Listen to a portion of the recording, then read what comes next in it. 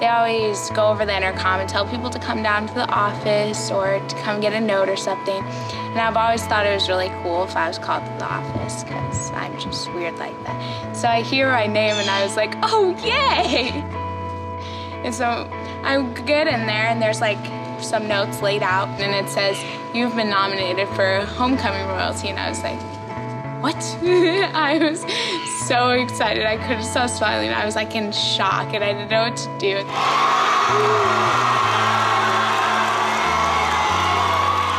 It was the most amazing and fulfilling experience probably of my life.